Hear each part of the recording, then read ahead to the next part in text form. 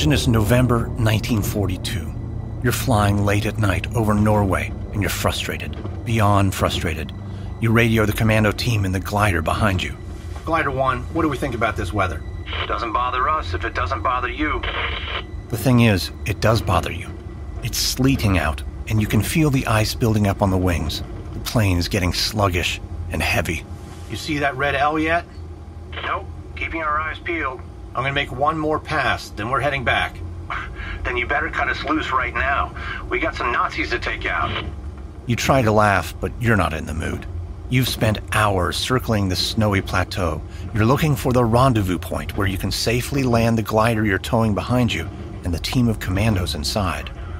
You're all British, but there are supposed to be 4 Norwegian troops waiting for you, an advanced scouting team that'll mark where to land by flashing red beacons in an L shape. When you find them, you'll cut the glider's tether, and the commandos inside will coast to the ground to start their sabotage mission. Except that you can't find the red L. There are clouds everywhere obscuring your vision, and when you do get a peek at the ground, it looks utterly alien. Just endless stone ridges and white snow. You consult the map again and swear. If only there's a goddamn road or stream or something. I can't get a fix on anything. You circle a few more times, searching for the red L. You know that if you return to base with the glider, your superiors will be furious. This mission is too important. But after another hour, you simply can't continue. The ice is too bad. It's now building up on the rope and glider, too. Glider 1, we're heading back. Hey, wait a minute. We might have seen it. One more pass. No, I'm in charge here. We're aborting the operation. That's final. Wait, just let me... You turn down the radio and bank into a turn. You don't want to head back either, but it's the right decision. Halfway through your turn, though, you feel some strain on the rope connecting you to the glider. It's heavy with accumulated ice, so you increase the throttle a little until you feel a sudden lurch forward. God, what the hell? Oh, Jesus. You whip your head around to look behind you, but the cockpit windows are too small. You can't see. Glider 1, can you hear me? Repeat, Glider 1. You turn to your co-pilot. Take the controls. You unbuckle and start pushing your way toward the aft of the plane. Looking out of the glass gunner bubble there, all you can see is the broken end of the rope flapping uselessly in your wake. The glider and all the soldiers inside are gone.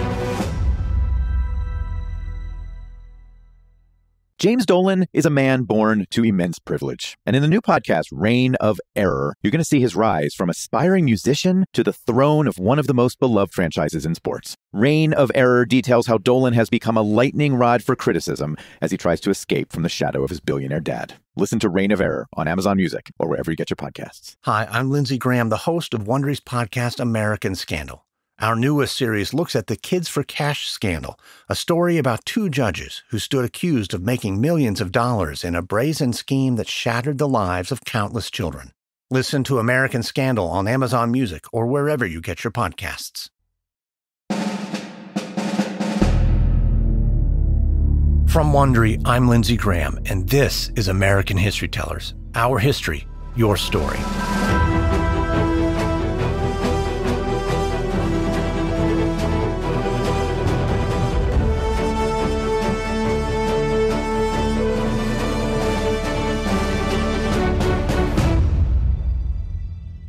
The secret mission to drop commandos into Norway during an ice storm in 1942 was daring, desperate, and necessary. After all, Nazi Germany had a big head start in the race to develop atomic weapons. Scientists in Nazi Germany had discovered uranium fission in the first place, and the Third Reich founded its version of the Manhattan Project, the Uranium Club, 2 years before the United States. That news had caused fear and panic among American scientists. Many of them were refugees from Nazi Germany and knew what a disaster it would be if Adolf Hitler got his hands on atomic weapons. But despite warnings from the scientists, Allied governments were slow to take action. Meanwhile, German scientists hurtled forward in their research. The Allies finally responded to the German threat by sending in commandos on sabotage missions. This included the glider mission, which aimed to take out a Nazi-controlled manufacturing plant among the cliffs of central Norway. The plant was producing a key ingredient in atomic research, a substance called heavy water. But things didn't go according to plan, and the clock was ticking. This is episode 2, The Juice.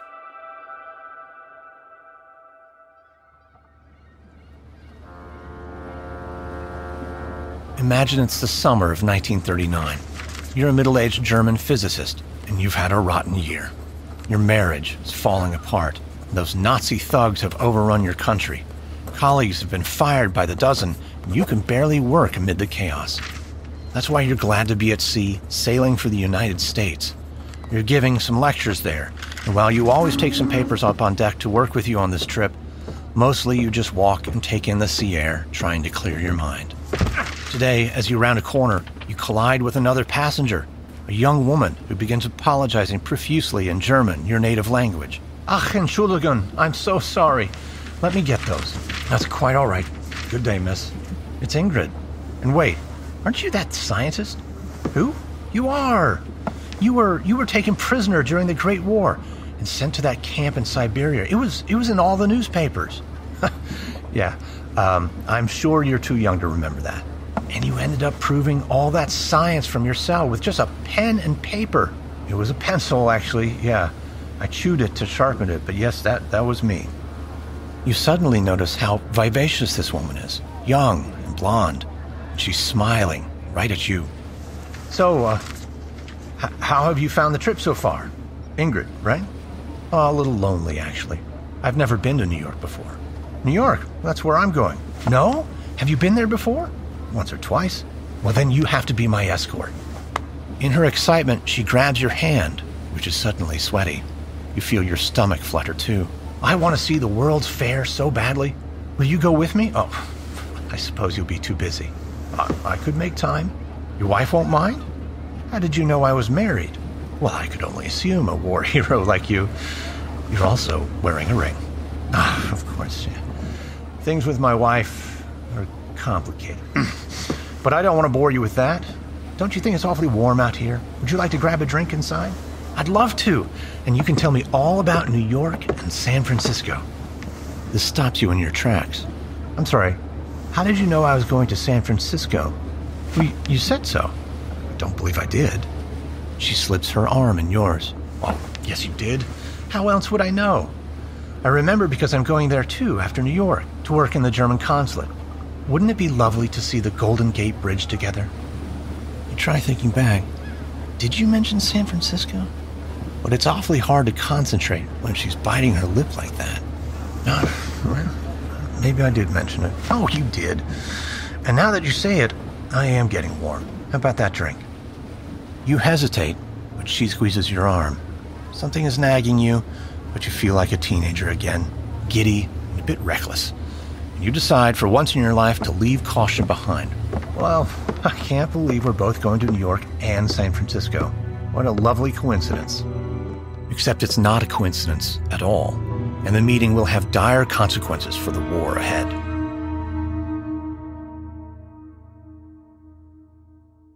German physicist Walter Botha was a brilliant man. He would later win the Nobel Prize.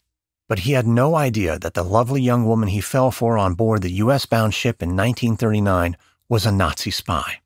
The Germans had sent her to keep tabs on him, and after his return to Germany late that summer, he joined the Uranium Club. By then, the spy had Botha wrapped around her little finger, and in admiring her, he couldn't help but also begin to admire her employers, the Nazis. His political opposition to them softened. He also knew that the Nazis would throw money at weapons research, and scientists like him always needed more research funds. Perhaps he and the Nazis could find a way to work together on atomic weapons research. The Nazis agreed, and Botha was assigned a key role in the bomb project to run tests on substances called moderators. Moderators help produce chain reactions by slowing the speed of the neutrons that split uranium atoms. If the neutrons move too fast, the uranium atoms won't absorb them, and the chain reaction will fizzle.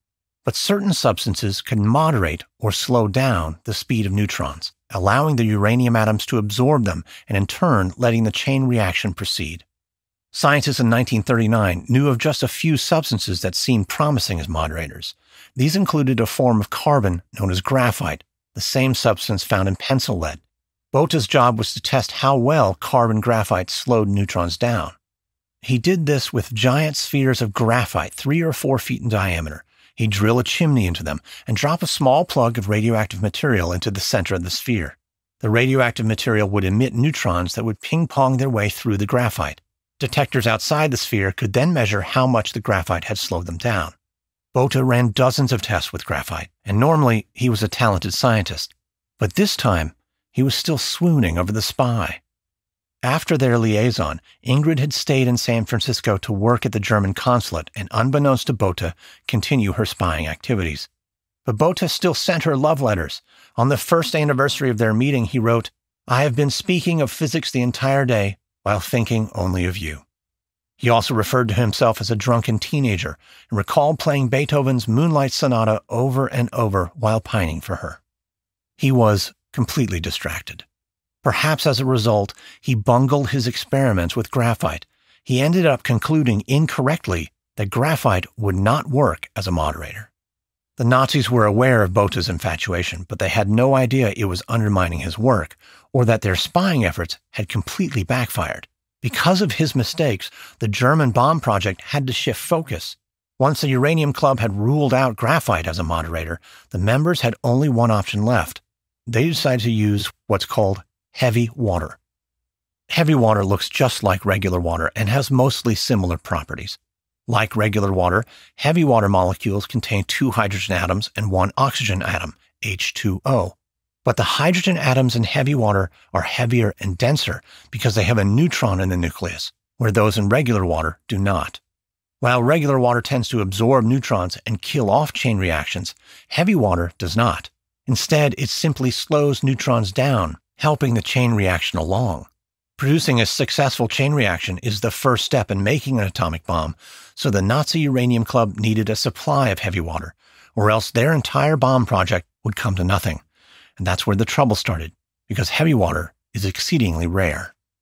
Heavy water molecules do exist in the water found in nature, and scientists at the time knew how to isolate them by zapping tanks of water with electricity. But that required tons of water and a lot of electricity, which made the separation process extremely expensive. And in the 1930s and 40s, there was only one plant in the world that produced heavy water. Vemork was a power plant in central Norway, located 100 miles west of Oslo on a bleak, unforgiving plateau. The plant itself sat on a rock ledge overlooking a 600-foot gorge. There was also a giant waterfall nearby, which supplied both water and cheap, abundant hydroelectric power. Because heavy water was so expensive, over $4,000 a pound in today's money, the owners of the plant produced it in craft batches only, usually a quarter ounce or so at a time.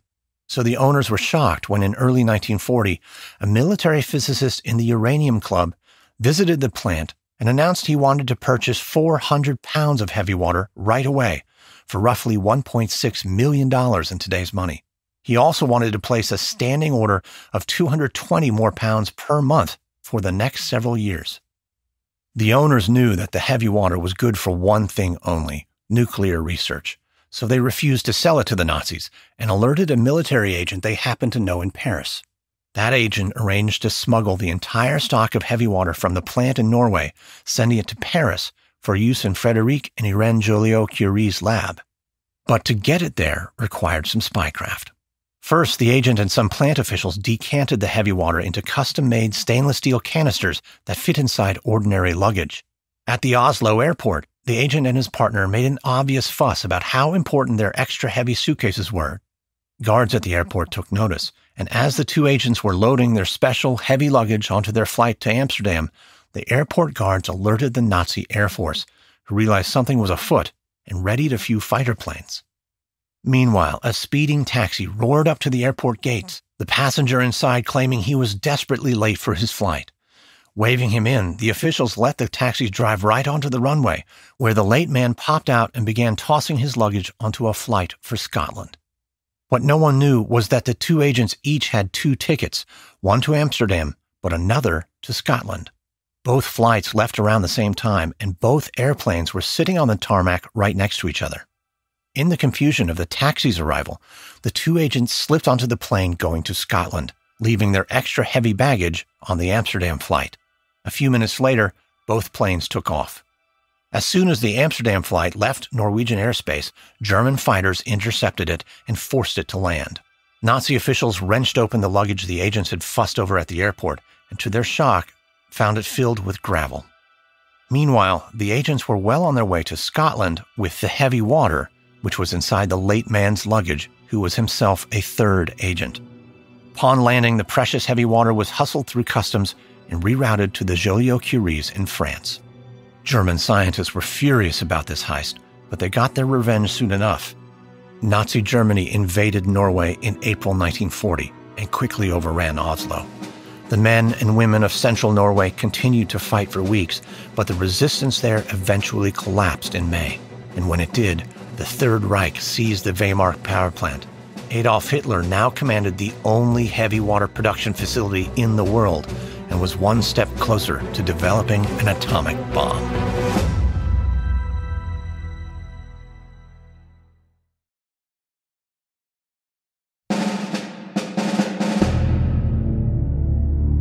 In 1940 and 41, spy reports from Nazi Germany increasingly started mentioning heavy water, and the more the Allies heard, the more frightened they became. Winston Churchill had once called heavy water a sinister term, eerie and unnatural, and perhaps in deference to him, some Allied officials began referring to it as the juice. In particular, the Allies heard that Werner Heisenberg was building atomic reactors with the juice, a crucial step toward making bombs. Rumors about his rapid progress were leaking out through neutral countries like Switzerland, and the Allies realized they needed to strike back and quickly. Bombing, though, seemed unlikely to work. Weimar stood on a cliff and would be a difficult target to hit. The heavy water equipment was also located in the building's basement, which offered further protection from bombs. So the Allies schemed up something more daring, a commando raid.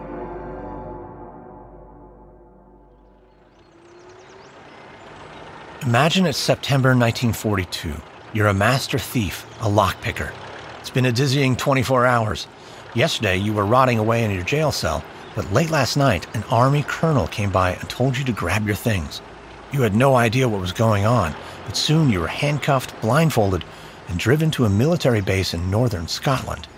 Now, you're at some sort of warehouse. Inside, there's what looks like an apartment building with rows of big windows, except it's made of wood, and it's only a few stories tall with no roof. You're baffled. With all due respect, Colonel, what the hell am I looking at? That is none of your business. You're supposed to be the best lockpicker in Britain. Is that true? Some people say. I'm not in a mood for games. Are you or aren't you? I am. Good. We need you to teach our boys how to pick the lock on a certain door in that building. What tools do you need? First, could we...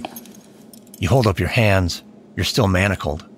The colonel turns to a lieutenant and snaps his fingers. Get these handcuffs off. No need. You slip your wrists out and laugh when you see the colonel's face. You shouldn't have let me have that toothpick at breakfast. See, I am the best. The colonel's face darkens, and before you're sure what happens, he has your arms pinned behind your back and your face against the wall. Wait, that was certainly a dumb joke. I hope you like your cell, because you're returning to it right now. No, please. You brought me here for war work, right? I've been stuck in that cell for months, wishing like hell I could do my part. No more jokes, I promise. There better not be. Just let me see the lock. He releases your arms, and you enter the wooden building and descend some stairs. The colonel points at a big metal door. The light is dim, but you bend over and peer at the lock. A bobby pin and a shim should do it. The colonel hands them to you. How long will it take? 3 minutes. You've got 2. Kill the lights! Suddenly, you're plunged into darkness. Hey! Our boys have to break in at night. Clock's running. You grope for the doorknob and start. You don't really need light. Picking locks is all about feel. But still, it's unnerving. You pick the first few pins right away, under 30 seconds, but the next one's a bear. God, it's jammed. 1 minute elapsed. You end up bending the bobby pin and curse under your breath. You snap part of it off and keep working. Minute 30. Finally, the last pin gives. You jam the shim into the lock and turn it like a key. The door sticks a little, but finally swings open. Minute 54. That's very good. Hit the lights. Takes your eyes a moment to adjust, but just before you're led away, you manage to peek inside the room beyond the door. There are a dozen metal cylinders, each 4 feet tall. Painted on each one in block letters is the word juice. That master thief was part of a mission called Operation Freshman, whose goal was to take out the Vemork heavy water plant. Overall, Operation Freshman consisted of 2 teams of soldiers. The first group was a small scout team of 4 Norwegians tasked with reconnaissance. They parachuted onto the plateau near the plant in October. They studied the best way to approach the plant and also where the Nazis had placed guards and machine guns. The second group was a team of British commandos with an agency called the Special Operations Executive. Informally, they were known as the Ministry of Ungentlemanly Warfare. Their job was sabotage. To help the ungentlemen train, the Allies built a wooden mock-up at the Vemork power plant in Scotland. British commandos trained for Norway by tromping around the countryside in snowshoes. To conceal the reason for this, the British and their American allies began spreading rumors that the men were actually training for a fictitious trophy called the Washington Cup, a supposedly heated competition between the Yanks and the Brits. And with the guidance from the master thief, soldiers drilled endlessly on breaking into the Vemork compound and navigating it in the dark. The soldiers also practiced using plastic explosives to blow up the heavy water production equipment. In particular, they were targeting the 4-foot-tall metal cylinders in the plant's basement, where the Nazis stored the purest heavy water. There were 34 ungentlemanly soldiers in all, divided into 2 teams. The plan for infiltrating Norway called for 2 bomber planes to tow them there in gliders. The bombers would search out the rendezvous point on the plateau, where the advanced scout team would be flashing their beacons in a red L. The planes would then cut the ropes towing the gliders and let them descend silently, avoiding detection. After landing, the soldiers would meet up with the scout team and march through the snow to the plant. They break in, place explosives around the metal cylinders, and flee on foot. All in all, it was an elegant plan, one that could cripple the Nazi atomic bomb project, but it was also dangerous and the risks were high.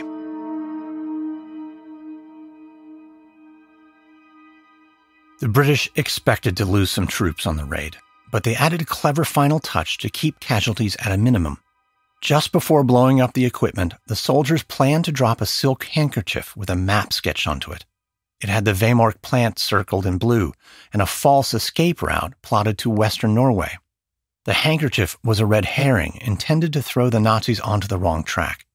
Meanwhile, the troops would be decamping in the opposite direction, toward Sweden. But if the British were hoping to minimize casualties this way, it didn't work. The glider drop took place on November 19th, despite the fickle weather near the Vemork plant that day. The advanced scout team kept sending weather reports to London on a crude radio they brought along, but by the time the British received and decoded the reports, the winds and clouds had already altered conditions there. But despite the dicey weather, the British were desperate to take out the heavy water plant as soon as possible, so they sent the planes and gliders up anyway, one at 6:45 and another at 7 p.m. The planes lost contact with each other, and both of them circled uselessly for hours, unable to find the rendezvous point. They were buffeted by winds the whole time, and ice started building up on the ropes connecting them to the gliders. Eventually, both ropes snapped and sent the gliders hurtling toward the boulder-strewn plateau below. One of the planes did manage to limp back to England afterward, and its crew survived, but the other plane did not. It started circling in the air, trying to get a fix on its lost glider, but in doing so, the pilot clipped the side of a mountain and tumbled down the slope. The plane exploded after a few rolls. The commandos and the gliders had it worse. In the first glider, 3 of them died instantly during the crash landing, and 6 were critically injured. Given that his men needed medical care, the officer in charge surrendered to a Nazi patrol.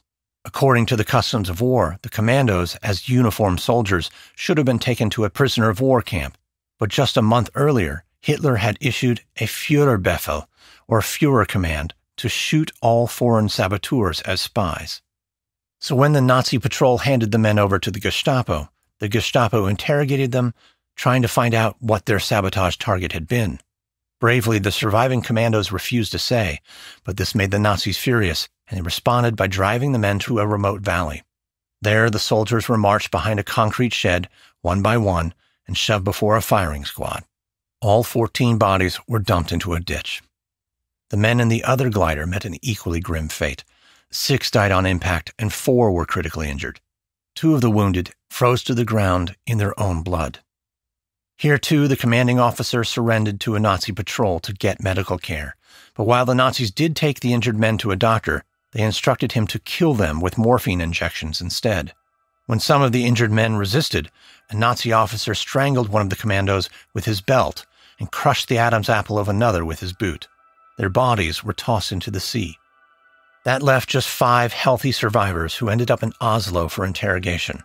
They also refused to reveal their target, so the enraged Nazis bound their hands in barbed wire, drove them into a forest, and shot them. They were later discovered in a pit, still wearing their uniforms.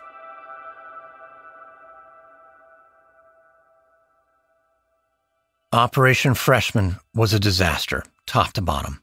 34 elite commandos and 1 full plane crew had died, and they never even got close to the heavy water plant, which continued to churn out juice. Even worse, the mission tipped the Allies' hand about their interest in heavy water.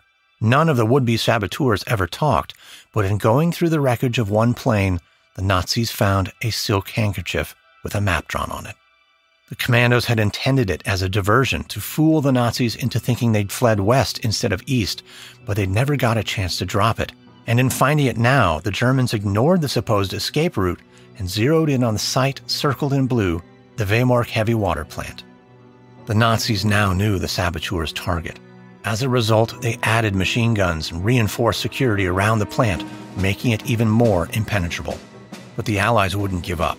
The very next day, in fact, despite the loss of lives, despite the bulked-up defense, Allied officers sat down and started drawing up new plans to attack the plant. Vemork was so crucial to the Nazi atomic bomb that they felt they had to try again, no matter the cost.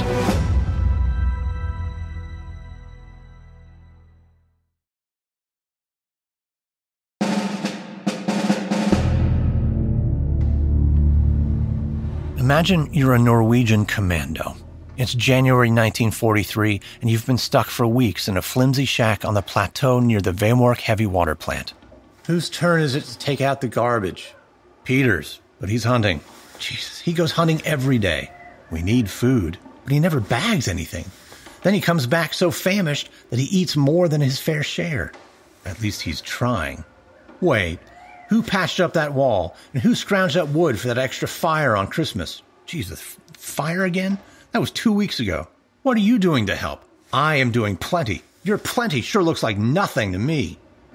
Arguments like this are becoming alarmingly common. You're stir-crazy in this unheated shack. The British are supposedly sending more commandos in for another attempt on the heavy water plant, but you're worried you'll all kill each other before the Nazis even get a chance. Sometimes these arguments turn violent, but today you're too weak to fight. Instead, you stomp over to the other side of the cabin, all of 10 feet away. There, you flip on the radio. Hey, that's for emergencies, you idiot. Go to hell. The music soothes you, but how many more nights can you take? Suddenly, there's a pounding on the door. You all look at each other, wary. You grab a gun and creep over to peer through a crack in the door. Peter? You wrench the door open. He's covered in blood and looks ready to collapse. But behind him, you see another shape, also covered in blood and fur. It's a reindeer. I knew you'd come through. Peter! Peter got a reindeer! Inside, you bundle Peter up in socks and sweaters, and soon a kettle is simmering with stew. Soup's on, everyone! But as the cook swings the heavy cast-iron kettle off the hearth, his weakened arms can't hold it. He staggers and spills the stew all over the dirt floor. You all stare in horror. Then without a word, all of you drop to your knees and start slurping. There's sand crunching in your teeth, grit on your tongue, but you don't care. It's the best meal you've ever had. You want to shape the broth-soaked dirt into mud pies and eat those too. Suddenly, a fellow commando sits up and throws a finger into the air. Excuse me, waiter. There's a hair in my soup. All 4 of you collapse laughing. You keep trying to eat, though, and spend the next 10 minutes choking and coughing and giggling and swallowing. You fleetingly wonder if this is what it feels like to lose your mind.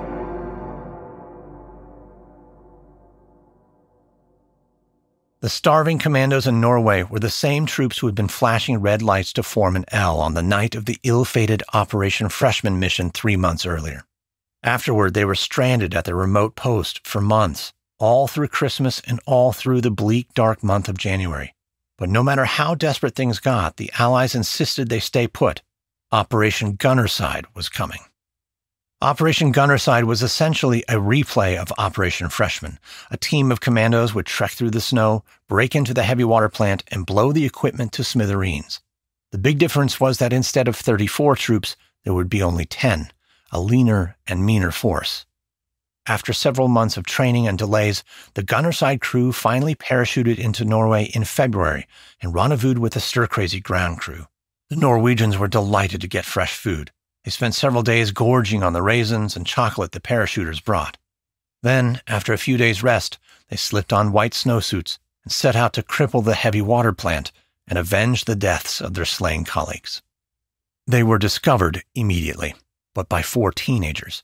2 boys and 2 girls had snuck out to some cabins nearby for a romantic rendezvous, and they stumbled right into the heavily armed Gunnerside crew. Thankfully for the teens, one of the commandos was a local and recognized them. He growled at them to lock themselves into one of the cabins and not come out for 24 hours or else. The terrified teens obeyed. It was a 25-mile ski to the plant. Before long, the commandos could hear the roar of the waterfall that powered Vemork, and soon, as they came into a forest clearing, they saw the building itself, the plant that had been dominating their minds for months. It was 8 stories tall, and during peacetime, its windows would have blazed like a glitzy hotel, bright lights powered by an endless supply of cheap electricity. But during wartime, they'd all been painted over black. Still, the commandos could hear, even above the waterfall, the hum of machinery. Vemork produced 10 pounds of heavy water that very day. To elude Nazi patrols, the commandos descended into the steep gorge in front of the plant, then forged an icy stream at the bottom. Then they faced an arduous 600-foot climb to the cliff ledge on which Vemork stood. Their hands, stiff and numb, gripped the icy ledge. After some tense moments scaling the cliff, they reached the ledge at 10 p.m. The guards were changing shifts then, so the commandos rested half an hour to let the guards grow bored and complacent. Then they crept around to a back gate, walking in footprints already imprinted in the snow by Nazi patrols. At this point, most of the commandos peeled off to train their guns on the guard stations and provide cover. The remaining 4 clipped a fence and crept forward to the plant. These 4 split into 2 teams of 2. All of them had already written goodbye letters to their loved ones back home. They fully expected to reach the basement and blow up the equipment. They did not expect to walk out alive. Unlike the freshman crew, the Gunnerside team never received training picking locks. Spies inside the plant had assured them that the Nazis left the outside doors open. But they were wrong. Every door and window the 2 teams tried was locked tight. At one point, one of the commandos tiptoed past a window with a bit of paint chipped off. He peeked inside and could see the heavy water cylinders in the basement. He was sorely tempted to smash the glass and crawl through, but he held off and kept searching. Finally, that commando spotted a utility duct. After removing the snow packed inside, he and his partner wriggled into it and began snaking their way forward. Because they'd practiced with the wooden mock-up of the plant in England, they knew exactly where they were, even in the dark utility shaft. After a few minutes of wriggling, they reached a spot near the target room and dropped through a hatch onto the floor. A sign on the door warned, "No admittance except on business." They'd planned to shoot the lock, but to their shock and delight, this door was open. So they pulled their guns, nodded, and burst in on the guard. The Nazis had posted dozens of crack troop outsides to guard the approach to the plant, but in a major blunder, there was only a single, feeble elderly night watchman here in the inner sanctum. The 2 commandos easily overwhelmed him and pushed him into a corner. They quickly started laying explosives at the foot of each cylinder. Then they'd wire them all together, light a fuse, and run. But halfway through this process, they heard a crash behind them and wheeled to see a shattered window pane. Someone had punched through from the outside. The 2 commandos froze, bracing for guards, grenades, or the tip of a gun. But then a familiar gloved hand reached through. It was the other 2 commandos. They were tired of plodding around in the snow, trying locked doors, so they'd found the same window and punched through it. It was a bold move, but bold and stupid. One of the commandos inside ended up slicing his hand open, helping them in. This rendered him useless for laying explosives, which was a problem considering he was the explosives expert. Smashing the blacked-out window also flooded the yard outside with light, a veritable beacon to any Nazi patrols. So another commando had to stand there and block the hole with his body, which rendered him useless as well. And on top of all that, just before the team finished wiring the explosives, they heard more footsteps. Everyone froze again. They listened harder, and sure enough, someone was descending a nearby staircase. The commandos took cover, pistols drawn. A moment later, another guard appeared, one far younger than the first. The commandos pounced, and a few sharp questions revealed him to be a Norwegian, someone with no desire to risk his life alerting the Nazis. So the commandos shoved him next to the other guard and kept working. Finally, at 1:13 a.m., everything was ready. The commandos lit a 30-second fuse. They then turned to the guards and told them to run, making sure to keep their mouths open. Otherwise, the pressure from the explosion would blow out their eardrums. When the guards were gone, the commandos ducked out a side door and began sprinting through the snowy yard. From outside, the noise of the explosion was a meek, low, muffled pop. This left some of the gunnerside crew fretting, convinced the explosives had failed. Should they turn around? Surely Nazi troops were already racing to the scene. What if they'd failed? But they felt they couldn't risk returning and began their escape. They needn't have worried. The thick walls of the plant had simply stifled the sound. Inside, the explosives had detonated, and the blast had shattered the cylinders and sprayed 770 pounds of pure heavy water everywhere. The commandos had made it in and out of the plant without firing a single shot, but they still had to escape back to their cabin, and it wasn't easy. They had to scale the gorge again and try to slip away on skis, and the bleeding hand of the injured commando left a telltale red trail in the snow. Meanwhile, the Nazis had sounded the alarms and snapped on floodlights. Several search parties formed and plunged into the night after the commandos. But for once, the harsh weather of central Norway worked in the Allies' favor. A blizzard kicked up right after the commandos strapped on their skis. It covered their tracks and allowed them to disappear into the night. A few hours later, they arrived at their cabin. They stayed awake just long enough to drink a toast of whiskey and then collapsed for 18 hours of sleep. Every single one of the gunnerside commandos ended up escaping Norway alive. It was one of the most courageous missions of the entire war, and a few months later, the Allies rewarded them with a feast at the Ritz in London. Each man there earned a medal, and they raised toast after toast to their success. They all agreed it was one of the grandest nights of their lives, but it was not a victory. Upon hearing about the sabotage, members of the Nazi Uranium Club had raced up to Norway to fix the plant. In incredibly short order, the Nazis were brutally efficient. They got the plant running again. In fact, they took advantage of the downtime to improve the equipment and expand production. They could now produce more heavy water than ever. Allied intelligence officials knew this even before the meal at the Ritz, but not wanting to take anything away from the commandos, they remained silent. When the dust settled, the Allies were still faced with a frightening prospect. Despite dozens of lives lost and 2 clandestine raids on the Nazis, German scientists were still making progress toward the atomic bomb. To stop the Nazis, they realized they'd have to strike even harder. Next week on American History Tellers, the American military embarks on a crazy, desperate mission to wipe out an atomic bunker in northern France, with the help of one of the heroes of that mission, Joe Kennedy Jr., the volatile older brother of future President John F. Kennedy. From Wondery, this is American History Tellers.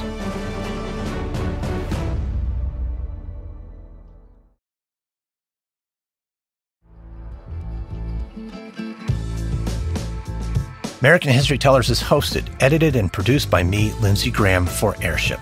Sound design by Derek Behrens. This episode is written by Sam Keane and based on his book, The Bastard Brigade. Edited by Dorian Marina. Edited and produced by Jenny Lauer Beckman. Our executive producer is Marshall Louie. Created by Hernan Lopez for Wondery.